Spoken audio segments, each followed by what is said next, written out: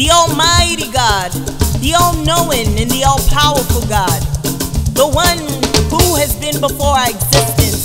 He created the sun, the moon, the stars, the firmament, the seas, the birds of the air, the land. He sits in heaven and makes the earth his footstool.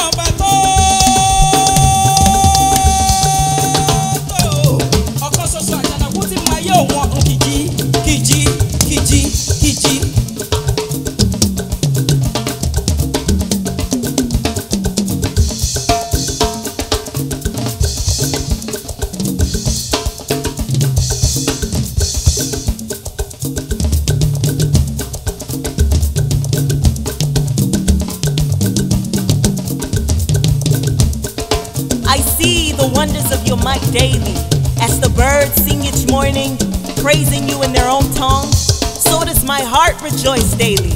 Invincible and invincible God, faithful and just God, I praise you. Ancient wonder, the great I am. You made the heavens, the earth, the fields, the land, me. What a wonderful God you are. How great you are.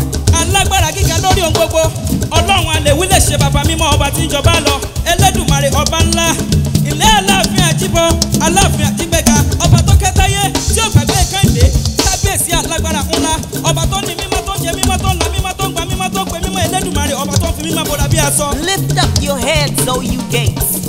Be lifted up, you ancient doors, that the King of glory may come in. Who is the King of glory?